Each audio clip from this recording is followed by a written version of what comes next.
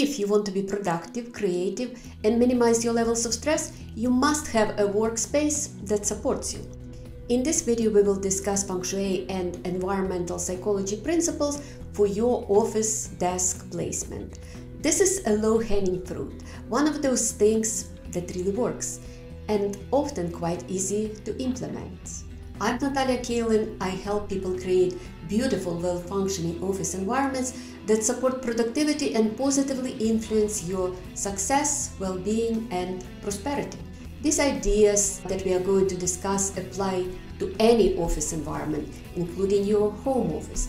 Basically anywhere you have a desk and some surrounding space. Let's dive into it. I want to discuss 7 different scenarios of desk placement. Which ones are worst, which ones are okay and how we can improve them, and which ones are the best. At the end, I will offer 2 bonus tips on which desk material is the most optimal and which ones to avoid, and the size of the desk. Here is a spoiler. This position here is best. This is a very core Feng Shui principle. You have a solid wall behind you, an open space in front of you, you have a view of the door, and you enjoy a view from the window. As we go along, you will understand exactly why it is the best position. From experience, I know that the space often doesn't allow to achieve this position, and we will discuss how we can improve other positions. So this is such an important episode if you are serious about improving your productivity, success, and chances for better prosperity. And if you are enjoying this content, please give us a thumbs up. Scenario number 1, desk against a wall. Most people place their desk against a wall to maximize floor space. Facing a wall all day feels constricting and tiring, and studies confirm that it drains creativity. If this is the only way you can position your desk, use that wall to hang a large picture of an open view. Looking at an ocean, meadow, or even a city skyline will open up the space and create a sense of spaciousness and freedom. Scenario number 2, facing a busy wall or cluttered shelves. Having too much stuff in your field of view creates a feeling of agitation and stress. This can seriously hamper your ability to concentrate. Organizing and minimizing what's in front of you is super important. I would avoid sitting in front of a shelf because its sharp edges literally shoot sharp energy at you. Shelves tend to accumulate clutter. All this together is agitating, attention-robbing, and tiring. The simplest solution is don't buy a desk with shelves. If you must sit in front of a built-in shelf, use a space for a plant or two to balance out the sharpness of the edges. You can also use the extra space for a few favorite vacation photos as a positive reminder of how to enjoy your money. Scenario number 3, sitting with your back to a door. Sitting with your back to a door makes you feel vulnerable and on edge. In this position, you can't relax and will feel as if someone could sneak up on you at any moment. Even when you are alone in a safe environment, there is a subconscious sense of being exposed. This comes from a very primal need to protect our back. It is a survival instinct deeply ingrained in human psychology. If this is the only way you can place your desk, try putting up a mirror showing the door behind you, or if you are in a cubicle, a space behind you. There are clip-on convex cubicle mirrors made for this very purpose. At home, you can incorporate a more decorative mirror into the room's overall aesthetics. Even if you live alone, being able to look up and see what's behind you creates a peace of mind. Having a tall computer chair also gives a sense of safety and protection. Scenario number 4, desk against a window. This picture brings us to the next most common scenario, which is sitting right in front of a window. This often also means that the door is out of sight and your back is exposed. Having a window is great. Research shows that an outdoor view makes us happier and less anxious, leading to a higher levels of concentration and productivity. The view of nature, the sky, clouds, the trees, increase our dopamine and serotonin levels, bringing the stress levels down. But ideally, the window should be off to your side.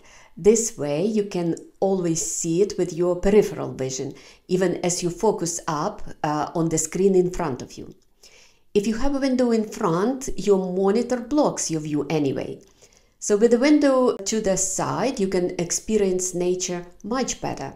You sit with your back to the wall rather than being exposed and have this grand view to the side rather than looking at the wall. In this picture, the desk is just so easy to reverse.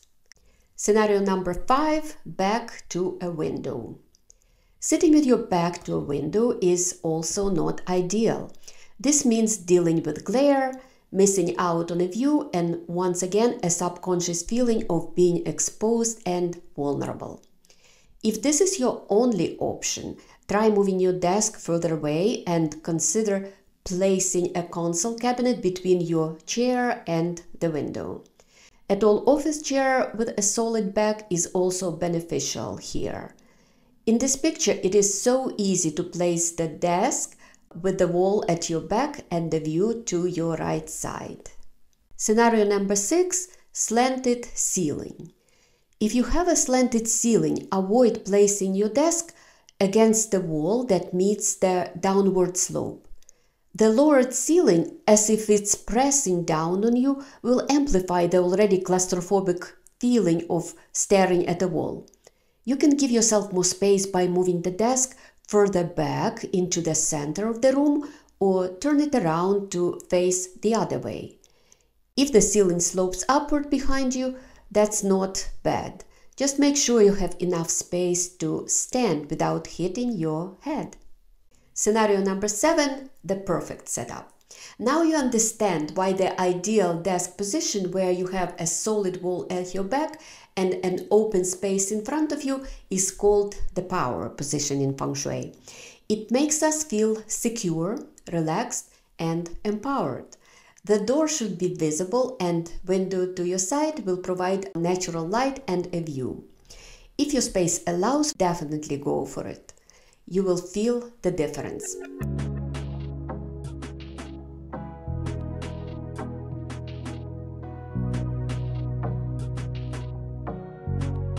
A variation of this scenario. This room has 2 windows and the door is at the left back side. This is the best position for this room. Bonus tip number 1, desk material. According to environmental psychology studies, we feel less stressed and happier when we are exposed to natural materials. In the case of desk, seeing a wood grain does the trick. So I would definitely advise choosing a wooden desk. Veneer is fine too, as long as it looks natural. Darker or lighter wood is fine, whichever pleases you, but not too dark. You want to be able to see wood veins and patterns. Standing desks are great. I would avoid white desks. White is cold and harsh. Why use a painted desk when we can do so much better with natural wood? I would also avoid black desks. Black doesn't have energy. It will be tiring. Avoid reflective surfaces. Reflections will create stress. And I would definitely avoid metal and glass desks. They are cold and harsh. Glass desks do not hold energy. The energy is leaking through the glass, making it the worst possible material for the office desk. But luckily, they are rare. Bonus tip number 2, the size of the desk. The size of your desk should be proportional to the size of your room, and actually to your size too. If the desk is too big or too small, it will seem out of place, and every time you enter the room, something will feel off. Too small desk will have you feeling cramped and confined, both literally and psychologically. I hope you enjoyed this video and find the information useful. If you change the position of your desk, let us know how it works for you. And please share this video with your friend or co-worker who can benefit from this information as well. As always, thank you for watching. Subscribe to my channel to be notified when new videos are coming. See you soon!